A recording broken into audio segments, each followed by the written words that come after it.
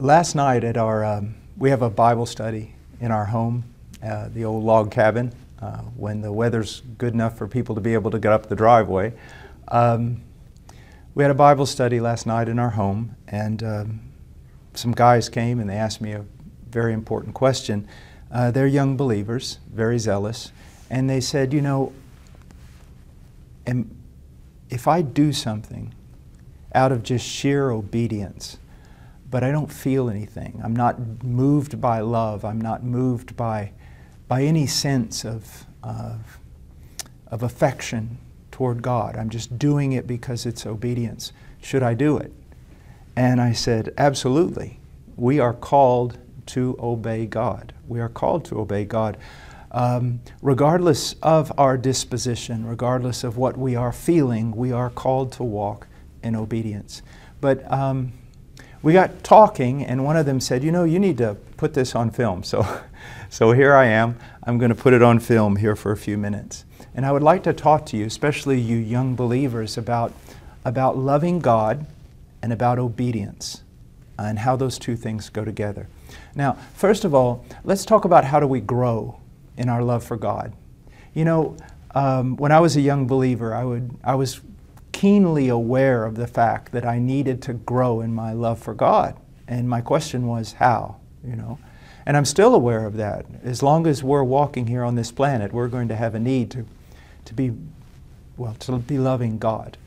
And when I was young, what we would do, you know, you would go to these meetings or go to revivals or go to some conference, and it was all very excitable. You know, the preaching was very good, the music was very good, you were around other believers, and it seemed like, you know, your love for God would increase, at least your zeal. But then after a couple of days, you know, after the conference is over, you find that you're kind of back in the same place. And I knew that wasn't right. But, you know, how do we grow in our love for God? I mean, in a biblical way, in a way that's really going to remain. Well, I'd like to share that with you. And I find that Romans 12, verse 1 and 2 is very, very helpful in this matter. Let me just read it. Paul says, I urge you, brethren, therefore I urge you, brethren, by the mercies of God, to present your bodies a living and holy sacrifice acceptable to God, which is your spiritual service of worship. Now, do you see here, Paul is asking the greatest thing he could possibly ever ask of a person, to offer their life as a sacrifice. Not to another man, not to the church or some ecclesiastical organization, but to offer their lives as a living sacrifice to God.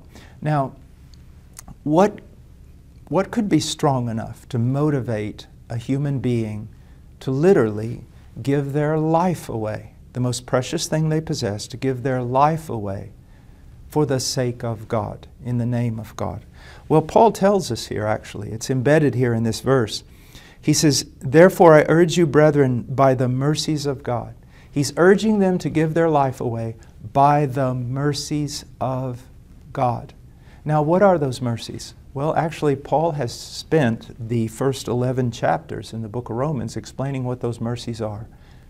He starts off in Romans 1 through 3. Generally, we can say that he's talking about the radical depravity of man, that we are sinners, that we are enemies of God, that we deserve God's wrath.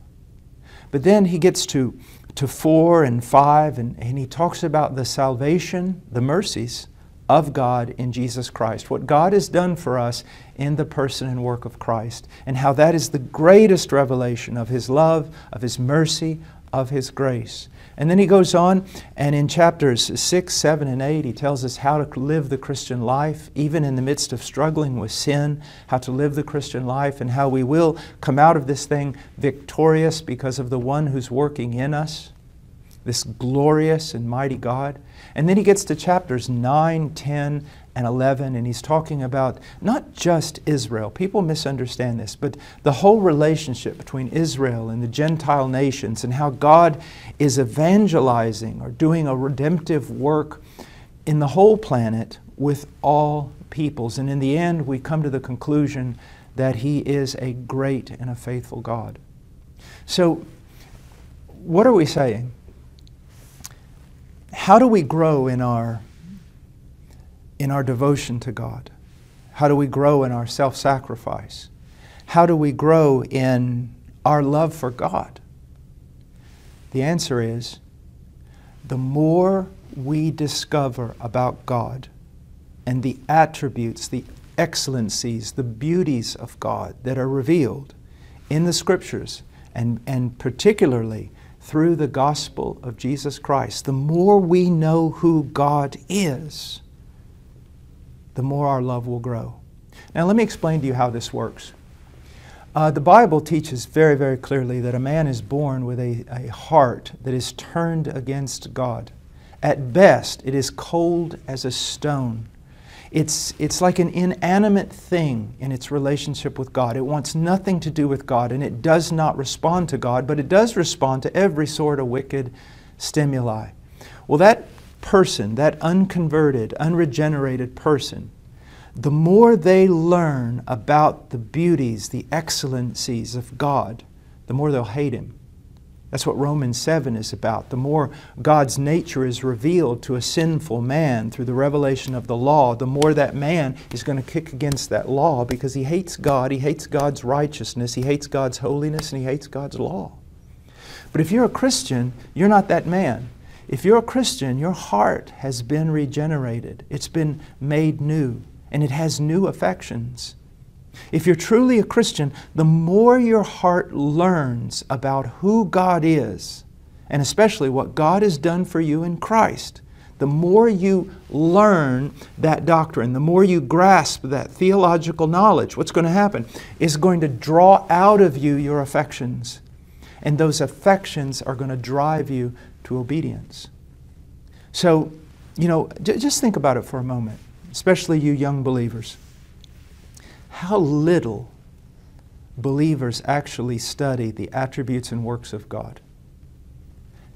How little preaching we hear on the attributes and works of God. Now I think we're beginning to understand why people, even God's people, are so dull in their love for God. Is there so little knowledge of God? We don't grow in our love for God. Well, let me put it this way. Imagine, I don't know if any of you studied physics, but let me just give you a little physics problem here. Let's say that I'm laying on the ground and flat on my back, and you look over there and you see me laying on the ground, and then you see me grab a hold with two hands, my two hands. You see me grab my belt as I'm laying on the ground, and I start pulling up fiercely, even violently, on my belt. And you're kind of curious, so you walk over and you go, "Brother Paul, what are you doing?" And I say, "Well, I'm trying to get up." And they go, "What?"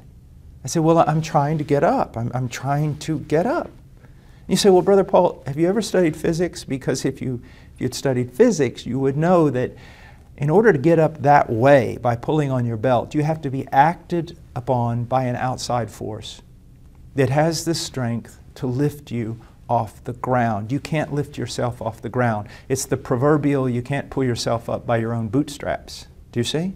That's what most believers are trying to do. They'll go to a conference or they'll read a book and they'll get all zealous and kind of like twisting up a wind-up toy, Just you go and you hear the wonderful music and all this thing and you just get so twisted up and wound up, and the problem is, though, it just runs down really quick. It spins out, and in a few days all the maybe even boasts you made about how much you love God seem to come to nothing. Just poof, like that.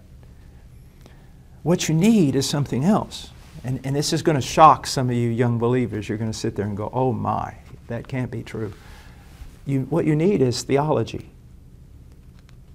You say, "Well, I don't want any of that theology stuff." Well, just listen to what you're saying when you say that. Theology comes from the Greek word theos, which means God, and the Greek word logos, which is talking about a discourse or a word. When you say, "I don't want any of that theology, Brother Paul," what you're saying is, I don't want to hear a word about God. I don't want to do a study about God. I don't want to listen to a discourse or read a discourse or dissertation on God. Well, if that's true about you, you've got a really big problem.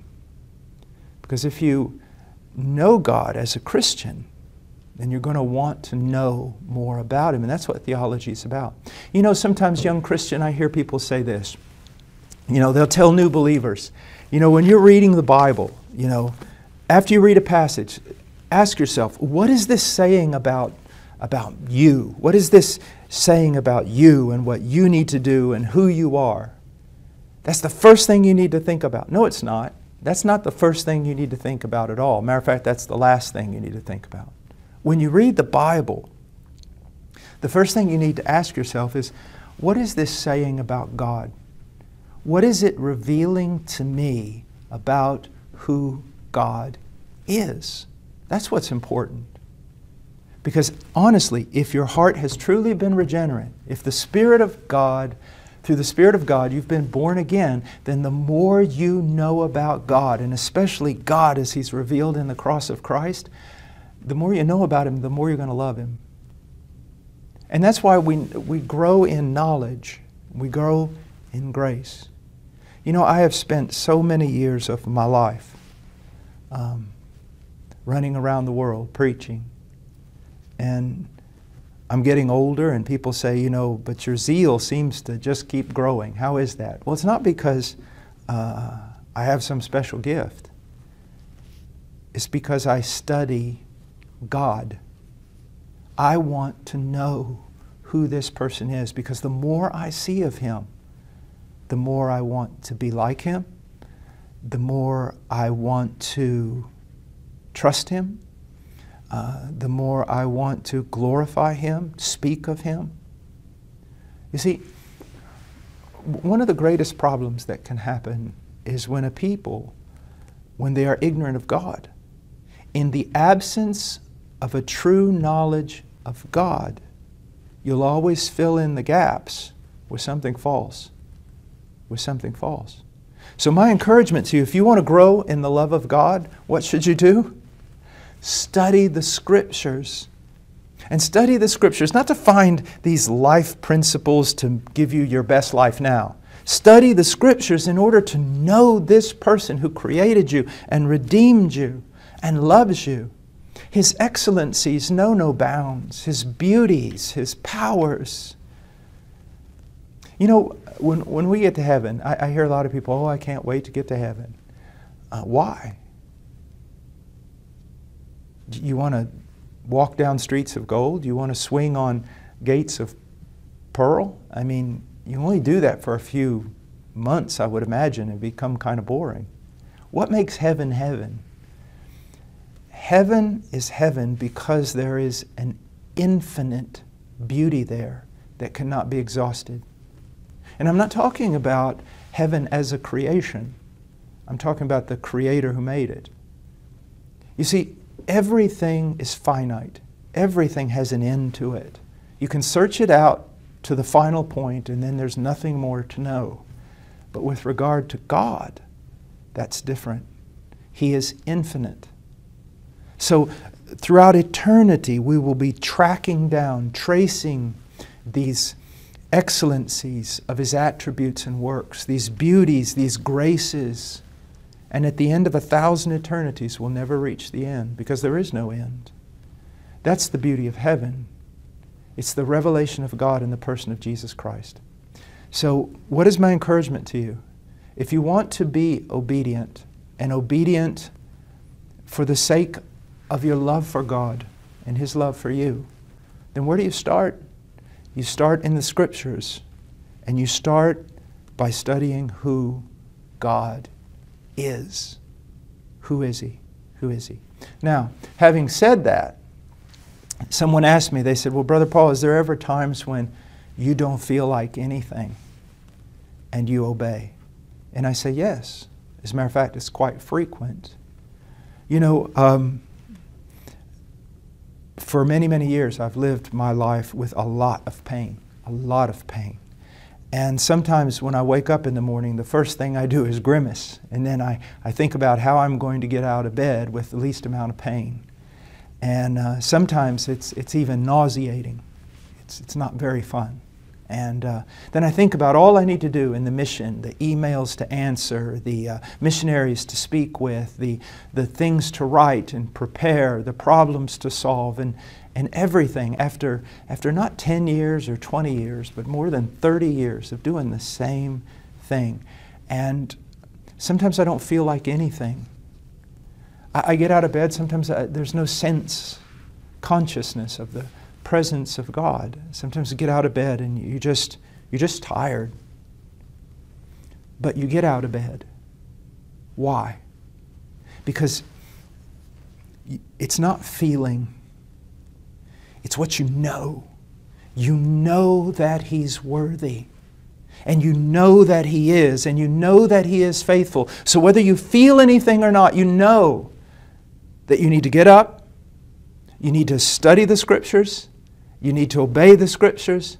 And you need to keep walking. And it's in those times, I believe, it's in those times when I feel like nothing. It's just darkness everywhere. And yet I walk in obedience. I feel like in those times I am glorifying God more than in those mountaintop experiences, because what I'm doing purely by faith. By faith in how trustworthy He is. There's a passage of Scripture that a lot of young believers probably never even read, but it is very, very powerful. And I want to read it to you to bring this short admonition that has gotten a lot more lengthy than I supposed it would. I want to read it to you before I bring this to a close. And he says this, it's in Isaiah chapter 50. He says, verse 10, "Who is among you that fears the Lord, that obeys the voice of His servant?" Now listen to what it says, young believer. "That walks in darkness and has no light." He's not seeing anything. He's not feeling anything. Goes on and says, "Let him trust in the name of the Lord and rely on his God." You see, when you know God, you don't have to feel anything. You don't have to feel anything from above, and you don't have to feel anything from within. Oh, those feelings will come. There will be times of great affection. There will be senses of His love for you and all those things, and they're marvelous and wonderful, and I wouldn't take away from them at all. But there are also going to be times when we see this in verse 10, darkness and no light. And what are we to do? We're to trust in the name of the Lord. We're to trust in what we know about God. And so many people talking about faith today and talking about trust, but I really have to doubt many of the things they're saying. Because when I ask them about who God is, and I ask them to tell me what they believe about who God is, they have almost no answer. And yet it's impossible to have a biblical faith apart from a biblical knowledge of who God is and what God has promised, you see. So when we know that from the study of the Scriptures, then we can walk in darkness.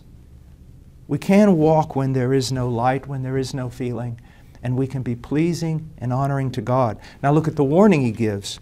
"Behold, all of you who kindle a fire, who encircle yourself with firebrands. Walk in the light of your fire, and among the brands you have set ablaze. This you will have from my hand. You will lie down in torment." Now, indirectly, we can apply this way. There are some people who are just not content with faith in the Word of God, and sometimes walking in darkness with no feeling and no sense of light. No, they can't function that way. So they have to have something. So if there is no light from God at that moment, they'll fake one. Artificial light, artificial fire, false fire. That's not something that you want to do. Don't live your life jumping from one experience to another. Don't live your life going to maybe church services or conferences or camp meetings where some preacher gets you all fired up. And then you walk in that for a while and then you fall again. Don't do that.